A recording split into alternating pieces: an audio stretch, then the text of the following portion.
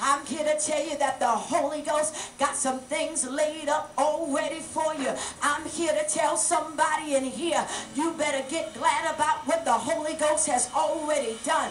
You better get ready, oh my God, because God's going to use you by the power of God that's on the inside of you, that he's going to take some things that don't even make no sense and cause it to bring forth a release and a harvest in your life that is absolutely astonishing. I'm here to tell you that the unpredictable is being released in your life. God said the next big thing that's hitting your life, you can't even smell it right now. You can't even taste it right now. It don't even look like it's on your block. But I feel like this.